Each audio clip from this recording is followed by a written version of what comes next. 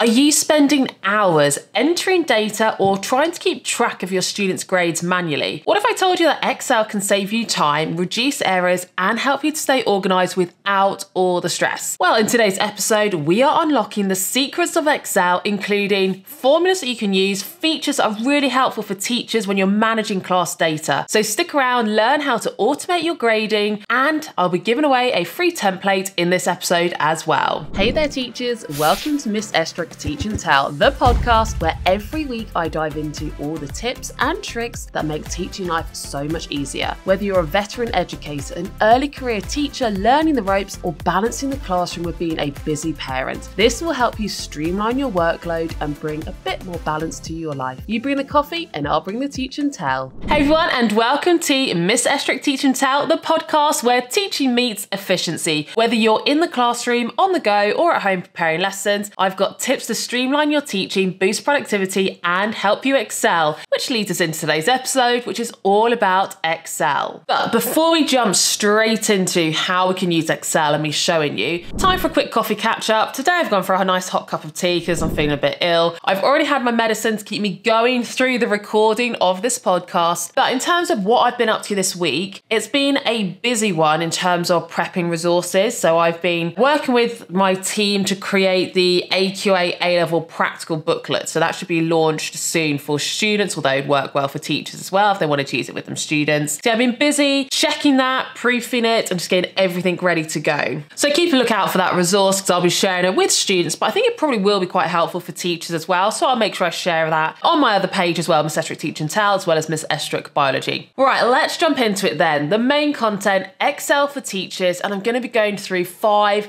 key uses that I've always used. Well, I say always, more so in recent years, and since I discovered it, I always use them to really help with tracking data, analysing data, particularly as a head of department. So I doubt many people are recording their class data down manually anymore. I mean, you might do homework sometimes in your teacher planner at the back. I mean, I used to do everything in there, but nowadays most people are putting everything straight onto Excel, and maybe you've got a separate program that does it as well. But I'm going to be going through, as I said, 5 ways to use Excel to make data analysis so much easier and efficient. So we're going to go through this scenario here. I'm actually going to show you what I'm doing as I'm talking through. So you can see the spreadsheet here where I've got only a very small amount of mock data. And when I say mock, I mean like fake data, not mock exam data. So I've got student names. I've got Alice, Bob, Charlie, Daisy, Edward, Fiona, George, completely made up obviously. I've got the mark that they've got for a made up test, and I've got made up target grades. So for your class, this could be a start point. Student name, mark you've got for a particular test, target grades, and then we've got a space there for the grade they've got in the test and for any feedback or notes. So the sorts of things I might add in there are whether the student did the test late or not and whether they had extra time, that sort of thing. So there's our class data. The first thing then that I'm going to show you is how you can use VLOOKUP to automatically generate the grade that those marks would be worth so that you don't have to manually type in and work out for this mark what grade that would be. So watch along as I do this. The first thing you actually need to do is make a second little table on the side where you put what the grade boundaries are. So for this one, I've got the lower boundaries and then the upper boundaries and then the grade. So for example, to get a grade 4, that would be any mark between 30 and 39. And to get a grade 5, that would be any mark between 40 and 49 and so on. So you do need to create that as a separate table just to state what the grade boundaries are. Then I'm going to click on column C, which is where I have the empty column currently for the grades. And I'm clicking on cell C2. And then in the function, the FX bar at the top, if you do an equal sign and then write VLOOKUP, you get it in the drop down menu. And then what we need to do is enter the formula. Now for me, the first part of the formula is B2. And what that means is that is what the formula needs to look at to determine the grade. So I want them to look at the mark, which is in B2, to then determine the grade. Then I've done a comma and I've got $G, $2,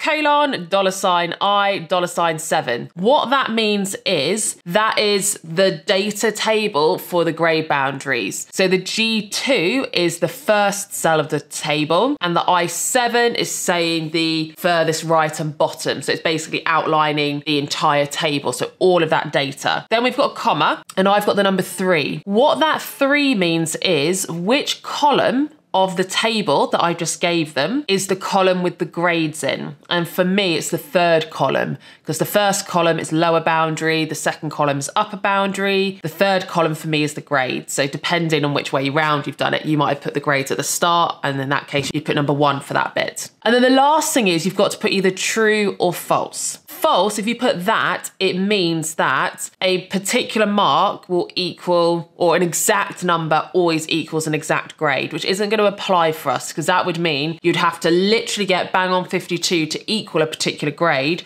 but we've actually got a range which would fall under the true for closest match. So that's why I'm then going to put true at the end. Then if we press enter, we can see for Alice, she got 52 marks. That falls in the range of 50 to 59, which is a grade 6. So it's automatically giving me grade 6. I can then select that, square in the bottom right corner of the cell, drag it all the way down, and now all the grades are changed for those students. So the advantage of using VLOOKUP, I find, is, there's actually a few. First of all, it's going to automatically, once you've put in that formula and applied it to all the cells in that column, automatically work out the grades. So save you time, so you're not having to work it out and potentially making mistakes. The second reason I find it helpful is if for whatever reason the student's mark changes, maybe you remark a question and it goes up or it goes down, then it will automatically, once you've changed the mark in the B column for mark, it will automatically change the grade. If you alter the grade boundaries at all, you just need to change it in your grade boundaries table and then it will automatically update all the grades as well. So you don't have to go through every single grade changing it, just change the grade boundaries table and it will all be done for you. So that's why I love the VLOOKUP function. Number 2, linked to this, is we often find it helpful to get an idea of how the whole year group is done, particularly if it's like GCSE mock exams or A-level mock exams. And we want to know how many students got a particular grade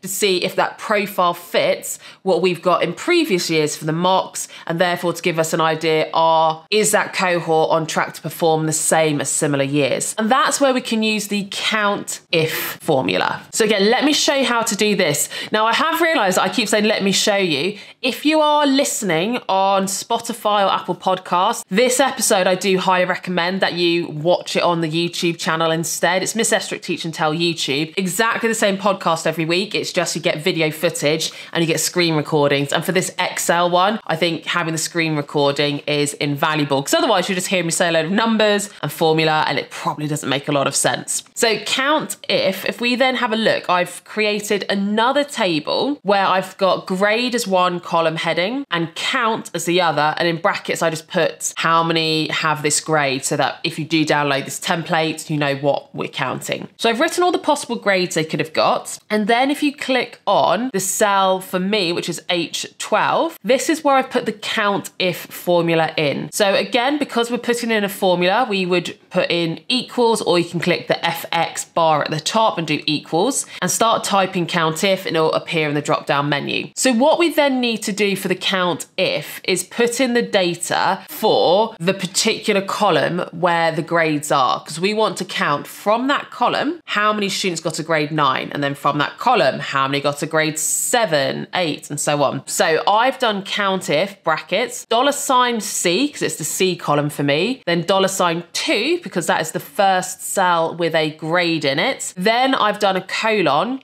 and then it goes to the bottom of that column. So it's $C, $8, which indicates that's the bottom of that column. Then I've done a comma and written the number 9, close brackets. And then if I press enter, we can see it tells me that there was one count of grade 9s. And if I have a look, that is correct. There's only one student that got a grade 9. Now I'm actually going to drag that formula down for all of the cells and just edit each one. So now if I click the next one down, I'll delete where I wrote 9 for grade 9 and instead put 8, so it'll count how many grade 8s. The next one down, I'll then put a 7 to count how many grade 7s. Same for the 6, 5 and 4. Now for this one, obviously I don't really need that because it's such a small table. But if you're doing this for a whole cohort, so for example, I used to have about 100 students, 120 sometimes, doing A-level biology. So instead of me having to count how many of them got an A star, for GCSE we actually had 180 students. So if we wanted to count for the mocks how many got a particular grade, manually counting that would take so long. Whereas doing this count if, it's so much quicker, gives you a bit of a profile to see how the cohort has performed, have you got the number of grade 7s you were expecting, and so on. And you can actually do this for your target grade column as well, and then see the number of students that got a particular grade. Does that match the number of students with that target grade? Now, obviously it doesn't tell you if it's the correct students with that target, but it's an approximate way you could always see, is the target grades lining up with the actual grades to give you a bit of an idea for a mock exam. Are you on track for your ALPS data, which I realise isn't the be all and end all. It's obviously more important how each individual student is performing, but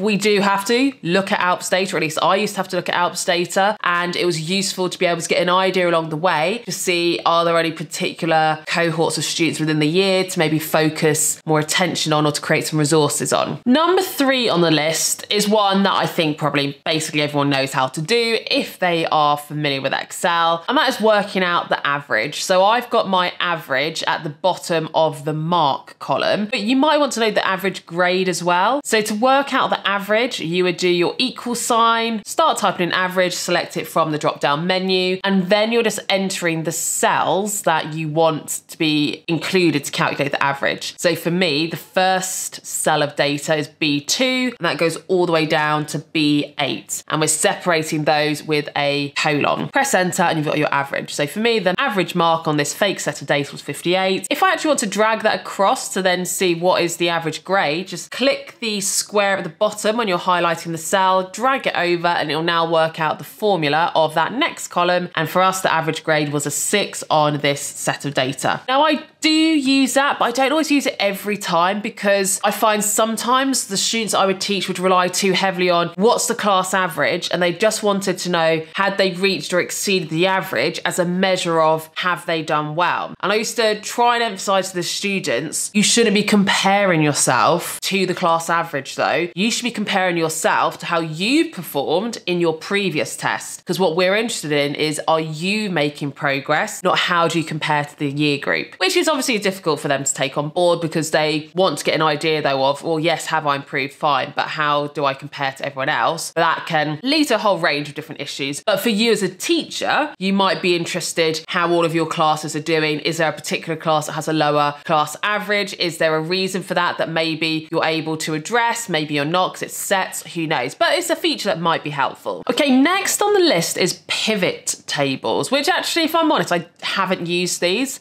It was something that we were shown in a training session. And I'm thinking now it probably would have been quite helpful because I could have used a pivot table instead of this count if that I've got, and then put it on a different tab of this spreadsheet so it is neater. So let's just go through how you could do a pivot table. So first of all, you would need to select your data and then go to insert at the top of the options. And then the first one for me is pivot table. So I then click pivot table. And what I'd then need to do is, if you've already selected your data, so for me, I'm selecting all of the table. So going from A1 to E8, then I'm clicking pivot table. Then a pop-up comes up, which just confirms the data selection area. And I'm going to click OK, and that I want it in a new worksheet. So that's like a tab. And then the page that we get is blank, but on the right-hand side, it says pivot table fields. And this is where you can select what you would have as your rows and the values in those rows to create a new table from the existing data on the previous page. So for example, I could select the option grade, and I'm going to drag that into rows. And then for the values, I would put student names. And what I then get is this table, which if you're watching on YouTube, you'll be able to see, where it says the row labels, which I'm actually going to change that heading to say grades, because the row labels is grades. We've got grades 4 all the way to 9. And then it says count of student name. I'd probably change that as well to how many have this grade. And then it tells you how many students have that grade. And you've got the grand total, which actually is sometimes useful to make sure, has every student taken the test? Has anyone missed it and we've not realised? So that's how you could, instead of having your count if table on the same page as all of your original data, you could have a separate tab just to keep it a bit neater. And then the last thing you could be looking at is conditional formatting, which is when you automatically get these colour codes of the cells. Okay, so with the conditional formatting, what I have done as an example is you could highlight all the data in your column. So for me, I've highlighted all of the marks, and then I'm clicking conditional formatting, highlight cell rules, and I'm going to go for greater than, because I want to see how many students have got a mark greater than the class average. So I've changed it to format with green fill with dark green text, because I'm seeing green as a positive, and if they've got over the class average, that's a positive. Then you have a cell that is flashing for you to input